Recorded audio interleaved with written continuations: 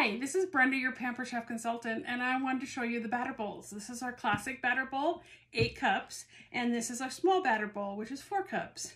So they both have these nice fitting lids, and these are great like if you're going to make some pancakes or some waffles in the morning and the rest of the family started to eat and you still have some batter left.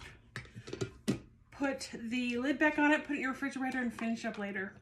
So you have your cups and ounces on this side, and right in the glass, and then your metric measurements on there. So what I like about these also is that I just stack them together in my counter cupboards, but with the open handle, they just stack really nice, and then I put them in my cupboards like this. So it doesn't take up a ton of room, but you have 2 great mixing bowls.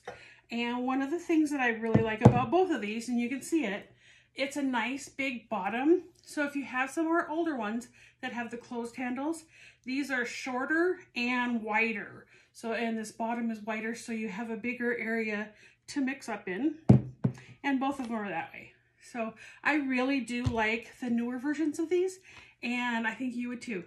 If you have any questions, please let me know.